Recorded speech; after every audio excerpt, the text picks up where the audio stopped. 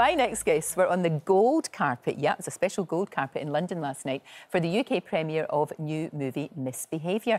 It's based on the 1970 Miss World contest that was infamously interrupted by women's lib protesters. Well, Pearl Jansen was the runner-up that night. What a beauty, who made history herself as South Africa's first black contestant.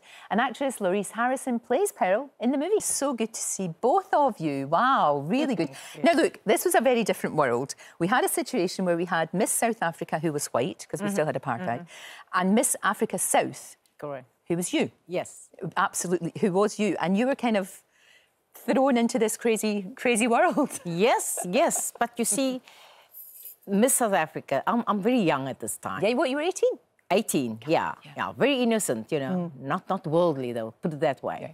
But in any case, now, Miss South Africa and Pearl, you're going to be Miss Africa South. Now, this did not matter to me at the time, really. No. Because I have other ideas. I'm getting this opportunity. An amazing opportunity, wasn't it? And an amazing opportunity. Yeah. So this being Miss Africa South thing, it didn't bother me at all.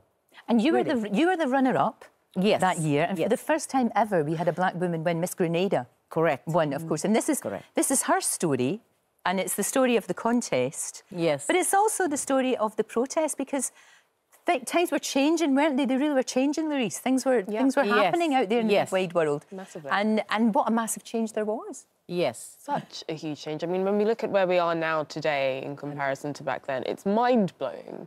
And the movie really covers the events that kind of helped shape that, you know, the rise of the women's liberation movement and the change that came when the first black woman won and also runner-up. I mean, that was astonishing. And that, again, and what I liked about the movie was the movie is critical of the contests, but not of the women who took part. Yeah. It's critical of the contest. And there's one scene where all the women are lined up and then they have to turn round, basically to show their bottoms and to show their assets, if you like. Yes. Very uncomfortable to watch that in this time, isn't it? Yes, yes, correct. But back then, that was how things were done. It seems bizarre. Exactly. Now. You know, and also look at the change today.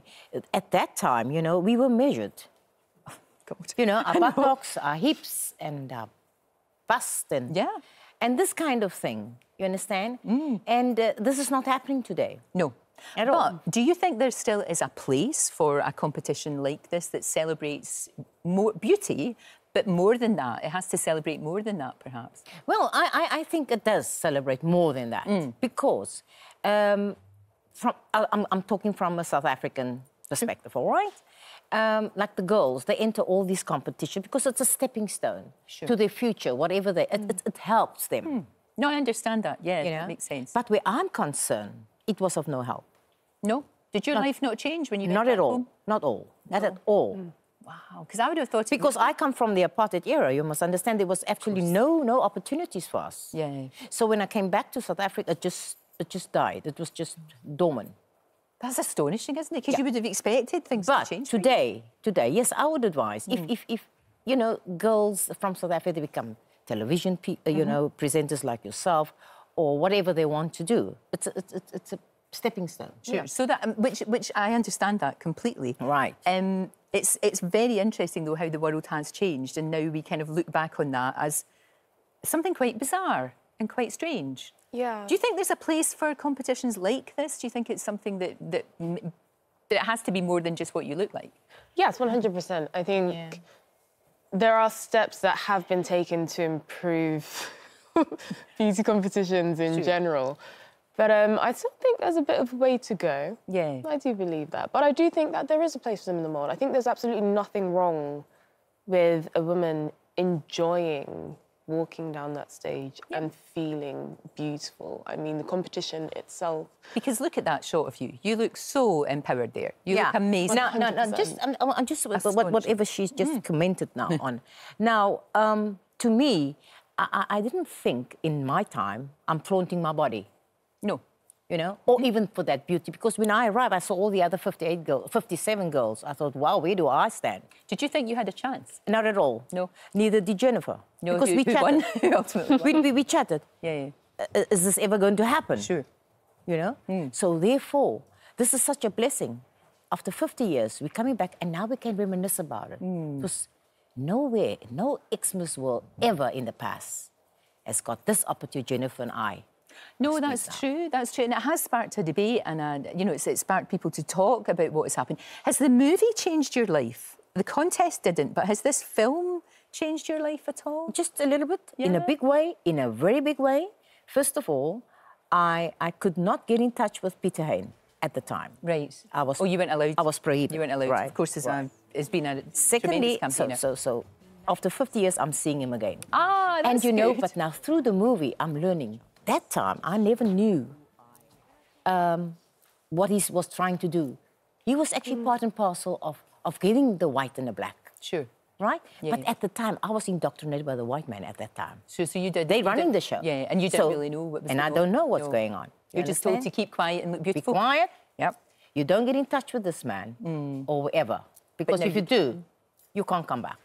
So we have made... Listen, before you just sorry for interrupting. No. Now, you asked me the question, what do I take from the movie? Now, it has given me the opportunity to meet Jennifer in person. We are not youngsters or teenagers. We are grown women. Yeah. She's a grandmother, a mother. We're in our 70s. Wow. Of course you are when you think... What a blessing. Yeah. So that, because of Misbehaviour, I'm getting the opportunity. Which is lovely. Yeah, it's really good. To get together. Great. Well, congratulations to both of you. Thank you. I love the bit at the end where we actually see you in all of your glory. I can't believe you're 70. It's ridiculous, but of course you are if you do the math. But it is quite remarkable. It's a terrific, terrific show. It really is a great film. Thank you. Raises all sorts of questions, and thankfully, like you say, Loreece, we still have a way to go, but we're getting there. Yeah. Thank you very much indeed. Thank you. And Misbehaviour opens in cinemas Friday, right? Yeah. Don't forget, you can watch full episodes of Lorraine on the ITV Hub and all the best clips, compilations and playlists right here on our channel. Just subscribe now and you'll never miss an upload. Click here to watch another video similar to this one, or click here to head to our channel's homepage to explore all of our exciting videos.